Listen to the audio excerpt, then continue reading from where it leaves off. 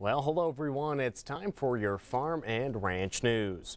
And for the past several years, the Montana Grain Growers Association, its members, along with the MGGA's Montana Grains Foundation, have been working hard to enhance grains research in Montana.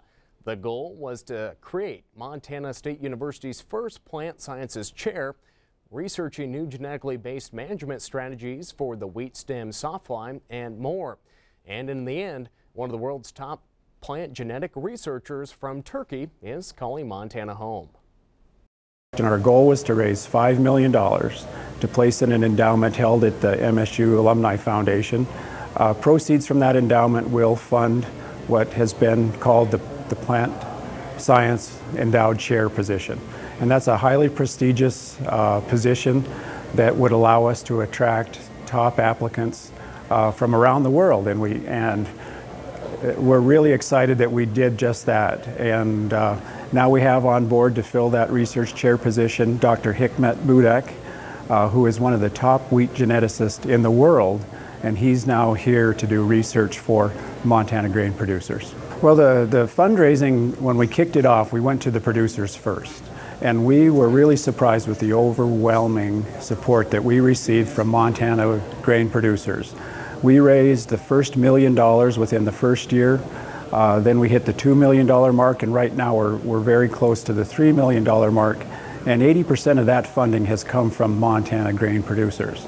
And that just shows the passion that they have for research that's being done here at Montana State University for the benefit of Montana agriculture. And Dr. Budak will bring a wealth of knowledge and experience to his new role at Montana State University to help enhance the grain industry. I would just say that I have a short-term, mid-term, and long-term goal. And in a short-term goal, what I'm going to do is that I'm going to use basic science to help what the genes and genomes of the Montana state's plants, especially the cereal plants, wheat and barley.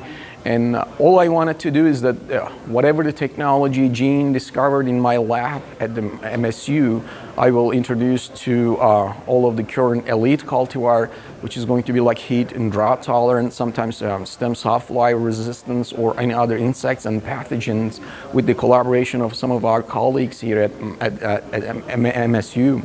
So in the long term, hopefully we will have a couple of cultivars which can be used for producers, which is going to be high yielding and high quality, and then some of the resistant or tolerant to insects and diseases.